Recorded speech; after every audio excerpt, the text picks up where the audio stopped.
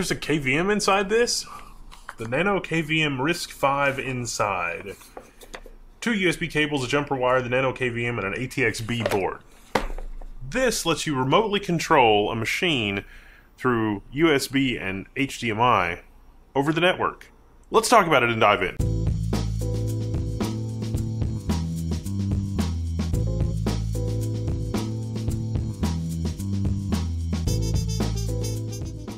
This thing is a tiny little compute cube, and it's RISC-V based. This includes an OLED screen so that you get a readout, and the boards and the interface and storage and the whole 9 yards, and it is very, very aggressively priced. Less than $100 for the full kit. You can also get the light version, even shipped. It depends on where you are a little bit globally and everything else.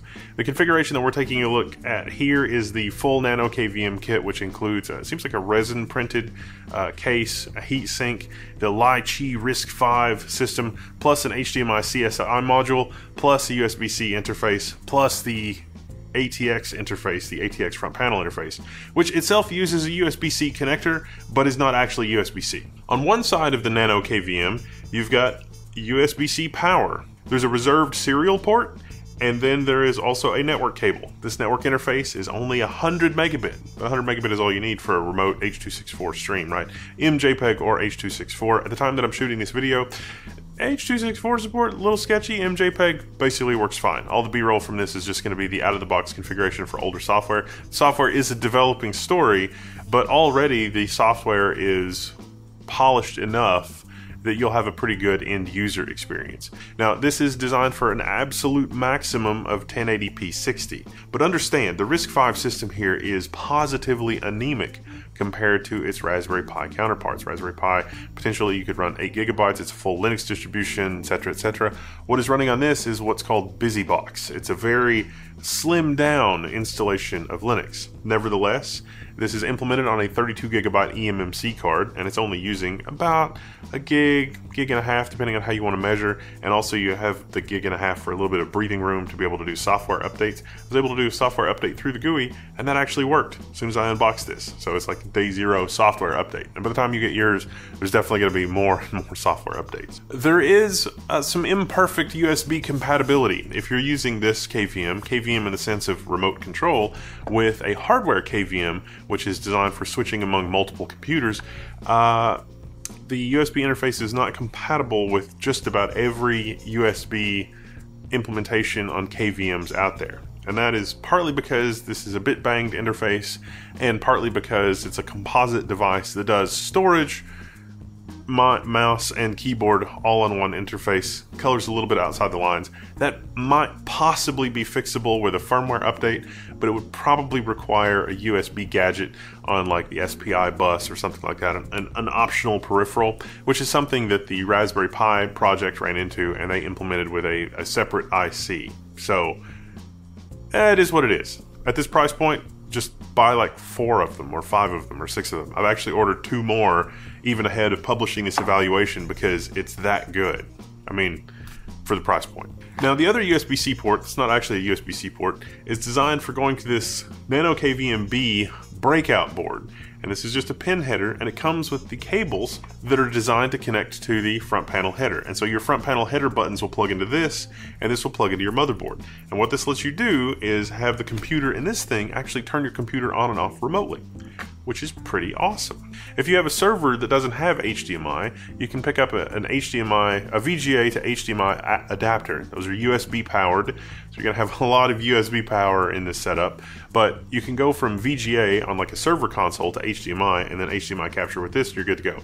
Now, I also mentioned this thing supports maximum 1080p 60. You can downsample that, which is a neat feature, in the NanoKVM, so that you're only sending, say, an 800 by 600 signal over the wire. Of course, it's going to be blurry and hard to see, but for a remote console or like bootstrapping in an emergency situation, yeah, that works fine. If you run 4K, there is an option for you. You can get a scaler, is what they're called. This is pretty cool because it can take a 4K 60 signal in and then give you 1 or 2 4K 60 signals out, or 1920 by 1080 signals out, or one of each.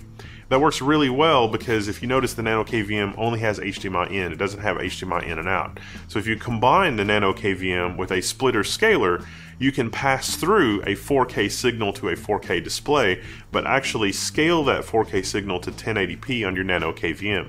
Now, yes, when you scale a 4K signal to 1080p, it's going to be a little blurry, it's going to be a little hard to read. You might not be able to read really small text, but for something in a pinch, monitoring a benchmark or something like that remotely, that works shockingly well. That's how I use the Pi KVMs with hardware switch KVMs to switch among 4 or 8 input machines, but only have one Pi KVM module controlling the actual KVM switch. Because this platform is based on BusyBox and it's not a full Linux distribution, if you wanted to customize this solution, you're going to have a little bit more of an uphill battle. This also isn't as polished as the Pi KVM, at least not yet. One of the nice things about the Pi KVM is that it's kind of hardened against corruption and errors.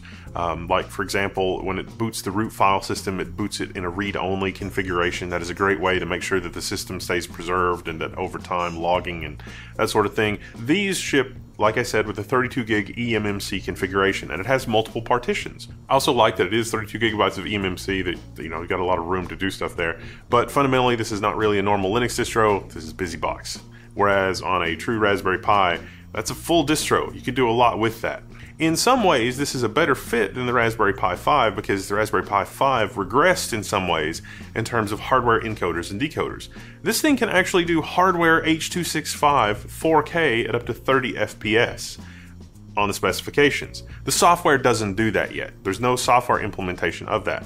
I would love to see the NanoKVM software suite updated to include full H.265 streaming, because we basically have H.265 decode on pretty much all modern hardware of the last couple of years, and that would be a really killer feature for this application. Now, the CSI module that does the HDMI capture in this, probably not going to do 4K easily, but maybe that would be an upgrade path for a CSI module in the future that does actually do 4K 30. Or you could combine that with a scaler type module that would scale 4K 60 down to 4K 30 if you need that. An add-on module that's on the order of like $30 to $50 for 4K capture is incredible. And let me tell you, there's not a lot of KVMs out there that can handle 4K 60 remote access as slick and cleanly as this software is. This is also all on GitHub. This software is better than commercial KVMs that do the same remote access. Anybody that's used like Raritan or that software is all just from the dawn of time at this point. The experience that you get from this and Pi KVM is far more polished than vastly more expensive commercial offerings. The rough parts are that, well, it's HDMI, and you're going to need some hardware to adapt VGA, mini DisplayPort in the case of new, modern, server remote out-of-band management interfaces, whatever, into HDMI. But the reason it's HDMI is because the HDMI chipsets are way cheaper than the other chipsets that do the same function. Like, it makes sense to just use HDMI, even though you may have a little bit of an uphill battle to adapt whatever into HDMI, which is wild that it's like that, but that's just because it's a game of volume. I want to kvetch this a little bit, but RISC-V is a fun toy, but generally there's a lot of other things out there that will perform better unless you have hardware that will accelerate the thing that you're trying to do and you're just using RISC-V as like the control plane. And that's what we have here with the NanoKVM, like the hardware encode and all that. That's great. That works fantastically well, and the RISC-V interface is a little bit like a control plane to stuff that you're getting accelerated in silicon, which is how it can use so little power and how the OLED screen is fantastic for showing you the IP address and how much CPU is being used and what sort of HDMI input signal the thing is seeing. That's all just fantastic aspects of the software, fantastic. The fact that you can do that on RISC-V usefully and it doesn't really bog down all that much is great. But at the same time, they did have to make some sacrifices because it is RISC-V versus, a true full-fat Linux distro experience that you would get on something with a little bit more horsepower. But this still has a reasonable amount of horsepower. A little worried about that 6.x load average while I'm running 1920 by 1080 at 60 FPS, but in terms of the experience using it through the web GUI, even with the high load average, it didn't seem to cause excessive lag or anything like that. Wow, I can't believe how fast they're moving with the software on this new NanoKVM. They've already added tail scale support. Now, I suggested that they move to a packaging system like OPKG or Yocto, something like Yocto, where you've got some built-in package management. The model for OpenWRT is a good exemplar for how they manage things, but still in a really tiny memory footprint. But there have been basically weekly software updates. They're really spending a lot of time to get all their ducks in a row. They added support for things like Tailscale and WireGuard and other VPNs running on this, so you could enroll this device on your Tailnet and then be able to connect to it from anywhere, even behind carrier grade NAT, because that's just how we roll with Tailscale. It is really nice to see that. But I also want to see these updates on a GitHub repository or somewhere like that. It's just a little too easy that I can go into the gear menu and do download update, and then it downloads an update. Like, what if I want to roll my own, like deploy my own distro from source on this, you know, because software supply chain, I don't know. So now I've got the full skinny on the software stack on this thing. Short version is, now it's open source, so I'm shooting this little insert to talk about the software stack on the NanoKVM. Rui Carmo turned me on to this blog post, which has a full teardown. Now, the firmware on this is encrypted, but it uses a hard-coded secret, which has been dumped helpfully on this blog. So you can decrypt the firmware and make sure that it's clean, there's no backdoors, there doesn't seem to be anything untoward in the firmware, which is awesome. It's also RISC-V based. Now, the bad news is, yeah, they're leaving a lot of performance on the table. I mean, it's RISC-V. RISC-V is not a super optimized microarchitecture yet, but there is more performance they could be squeezing out of this. Also, if you're a Go fanatic, this is a great Go project. 13 meg web server plus a bunch of other stuff, but a lot of Go source code. And now it has full support for Tailscale and a whole bunch of other plugins. That's very nice to see that. And they've also added the sources for most of this, as far as I can tell, to GitHub. So you can build your own binary for it and potentially sign it and set your own secret and do some customization there. You could do some really interesting things with this as a platform. Now, it still doesn't have as many features and is not as flexible as a full, you know, like Raspberry Pi CM-based implementation. If you have a Raspberry Pi with a CSI module on it, that is not as functional as something based around a Raspberry Pi with a compute module, namely 1080p 60, but there are a lot of other hidden annoyances when you go with the Raspberry Pi based version as opposed to the Raspberry Pi compute module based version. The compute module based stuff tends to be much less problematic, and so there are PiKVM based things that run with that.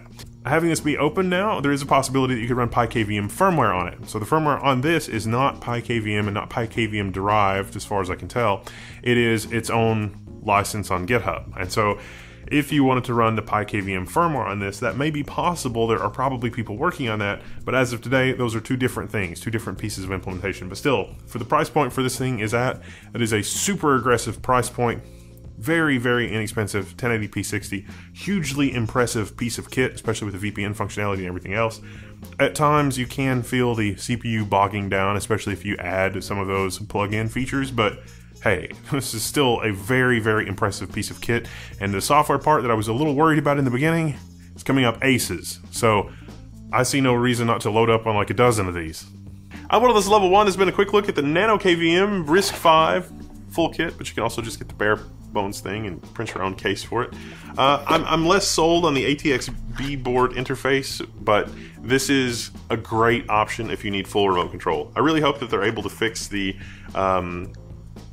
USB HID interface thing so that you can plug this into things other than a computer for keyboard and mouse simulation, like a KVM switch to switch between multiple computers, so that you only have to have one of these to control 4 or 8 machines, depending on how fancy your KVM is. I'm not going to hold my breath that that's going to get fixed quickly, because that is a very niche use case, but that does work on other products. Just throwing that out there. And Wendell, this is Level 1. This is like I said, I already bought 2, and I'll probably end up buying more, because you can just hand these things out like candy. Alright, I'm signing out, and I'm going to go hang out in the Level 1 forums. If I miss anything, or you want me to test anything in particular, let me know. Be glad to do it. I'm going to hang on to these for a long time. Alright, I'm signing out, and I'll see you there.